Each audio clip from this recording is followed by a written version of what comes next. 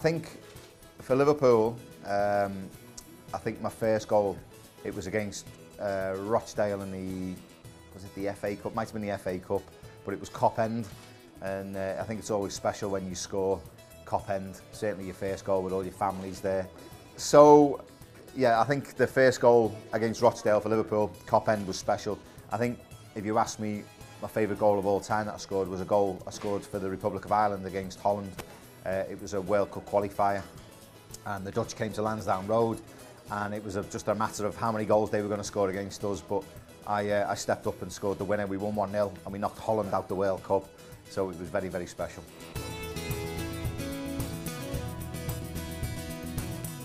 Oh, it's amazing. I think growing up as a kid and being a Liverpool fan, living across the water on the Wirral there, you know, Kenny Dalglish was my hero. I was always Kenny in the park playing as a kid, sort of 12, 13, aspiring to be a Liverpool player like every young kid is. And when you get the opportunity to play for Liverpool, it is a dream come true. And I think the first time you put that Liverpool jersey on, it's a bit like, I always think it must be like what Batman feels when he puts his suit on, or Superman.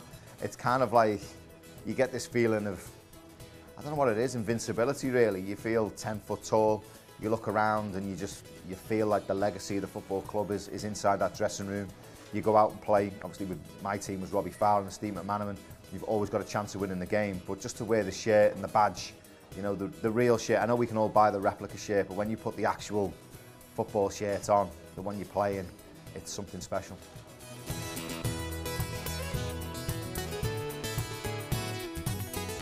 Well, I was really late coming into football. I was 20 years old, so I was a little bit sort of against the grain. Nowadays, the academies from 6 and 7, they come through and they progress into apprenticeships and then get the first team contract or a professional contract at about 18.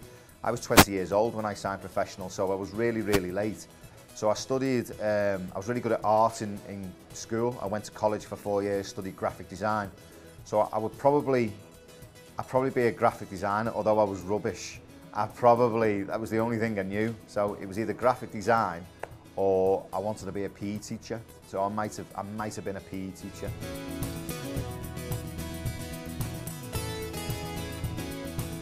Obviously, to be a professional footballer, I think everyone just thinks that you're given this contract and away you go, and you see them like on a Saturday or a Wednesday or whenever, Monday night as it was last night, and everyone thinks that they just roll out and play, but there's a lot of hard work behind the training, the diet, the dedication, staying away from girls if you're a young lad.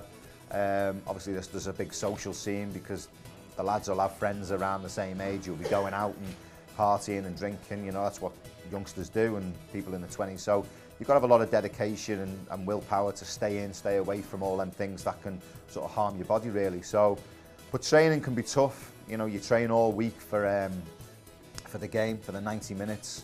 There's a lot of running involved, a lot of weight circuits. Diet plays a big part in the modern day game now. So I'd just say a lot of dedication and hard work really.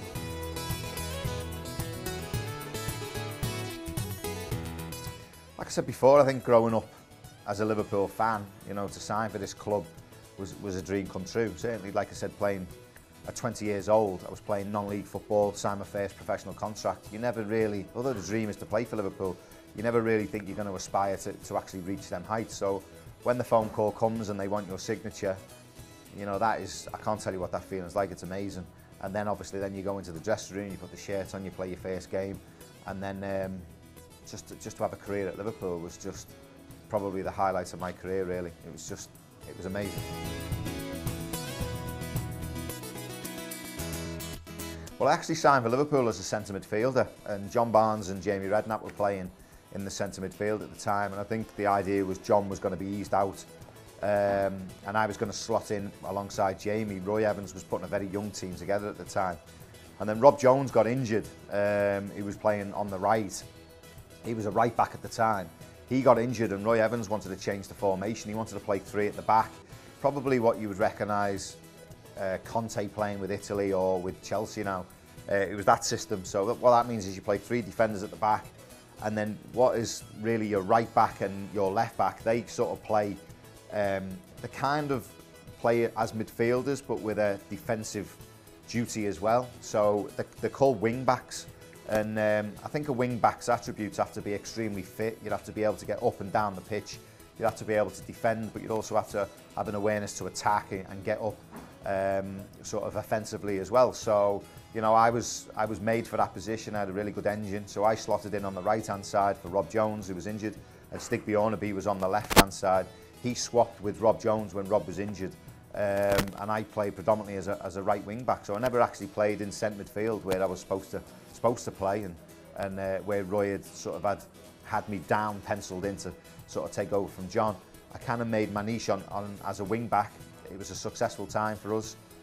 We got to the cup final. We were always challenging for the league title, so there was no reason why to change it. So yeah, I was a wing back really.